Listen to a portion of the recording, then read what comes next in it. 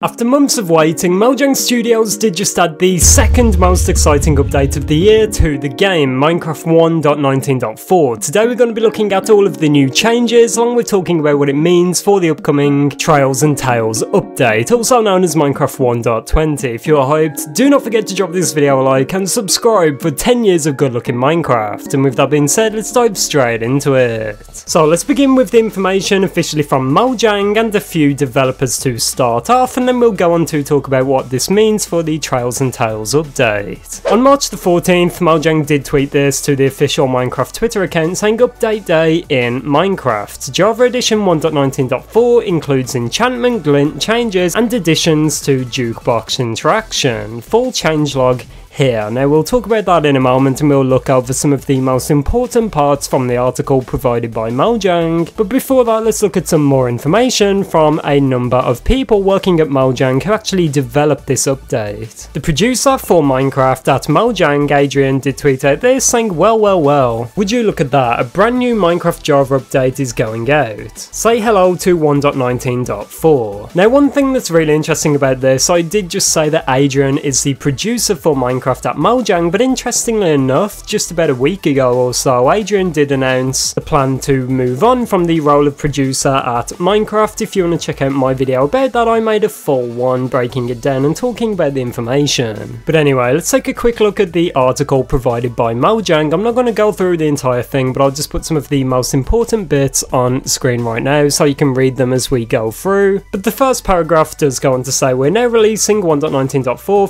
Minecraft Java Edition. This release comes with improvements to horses and jukeboxes, new visuals for potions, new accessibility features, and many new technical capabilities like the damage and ride commands. The update experiment has also been updated with a first look at the sniffer, archaeology, armor trims, and cherry grove features. I'll put on screen right now just some of the most important changes, but these are listed in the article. Feel free to read it for yourself if you want to go through every single change, but just to name a few, there's been some changes to jukeboxes, obviously the potions and the way they look. There's been a lot of very small interesting changes in 1.19.4, and I'm sure that some of these are very exciting, but most of all they're just small little changes that a few players asked for, but Mojang decided to add them all in 1.19.4. This update was described more as a catch-up update or a quality of life update. Mojang was just working on some of these smaller changes, and finally we do see some inventory updates in 1.19.4, but yeah, this is really just a final update to bring us up to speed and to update the game, make it fresh and remove any bugs before we do then go onto 1.20. Now let's talk about the Trails and Tales update, the upcoming 1.20 update, and what this release does mean for that, because there's quite a lot to talk about. First up, we do know that obviously 1.19.4 is out now, and there will not be like a 1.19.5. What this means is this is the last update we will ever get before we get 1.20. So this basically means there will be no more updates now, no more 1.19.5 or anything like that. All there will be is more snapshots and more betas for 1.20, the Trails and Tales update, hopefully giving us some more information about the sniffer, archaeology and the cherry blossom biome, and that will pretty much continue on until we see the release. Now let's talk about when we can expect to see 1.20 announced and what this means for the release date of the Trails and Tales update, because as I've mentioned in previous videos, this release is amazing news. Obviously a portion of the Bedrock Edition team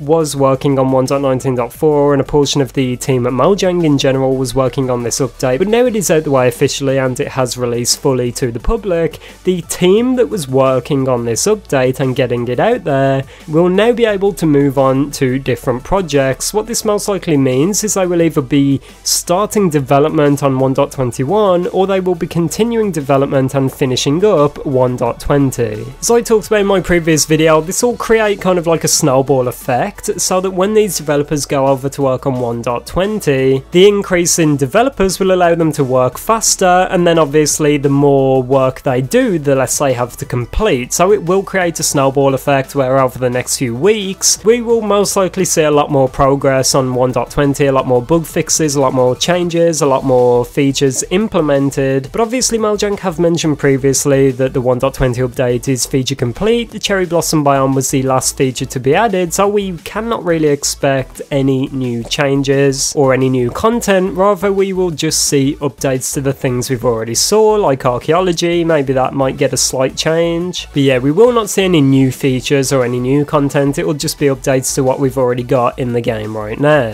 For this part of the video, I just want to speculate wildly and talk about some rumours and theories and my personal thoughts about what could be happening surrounding the release of 1.20 and when we could see an announcement for the release date, because obviously now 1.19.4 is released and it is only mid-March. As we've saw with previous updates, Mojang likes to release them in June, which is the start of summer, so this leaves a few months between when we usually get updates and now. So I think within the next few weeks, Mojang will begin to progress very late into the development of the 1.20 update, and what this means is we are increasingly likely to get some kind of a release date or announcement for the 1.20 release date. Let's not forget, even if this update is releasing in June, which is when Mojang usually releases the updates, that does not mean they will have to announce it in June or very close to the release date. What I think will happen is over the next few weeks, when Mojang starts to understand where they're at in development, and once I understand how long it will take to finish up development on the 1.20 update, that is when they can be confident with a release date. So I think it is likely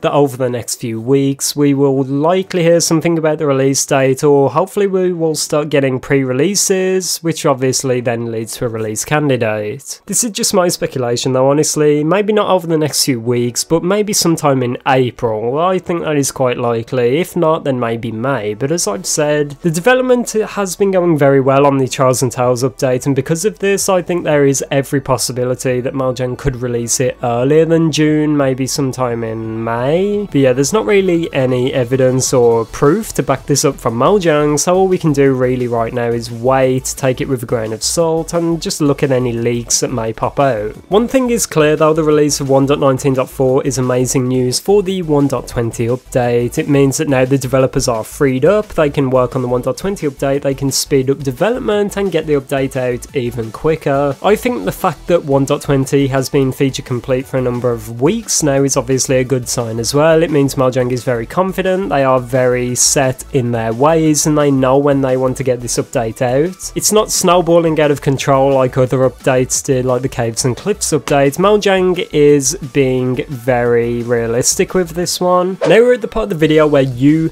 can help to change Minecraft. If you have any amazing ideas or thoughts or any theories or features you would like to see added to Minecraft, be sure to comment down below. Do this Mojang along with your amazing ideas. It's a good way to get your ideas out there to the developers, who are obviously very important and can add them to Minecraft. I know sometimes I like to watch these videos and love to read the comments, so commenting down below is a great way to get your ideas through to the developers. But with that being said, everyone, do not forget to check out these videos on screen right now, personally chosen by me. They will keep you up to date with all of the latest Minecraft news.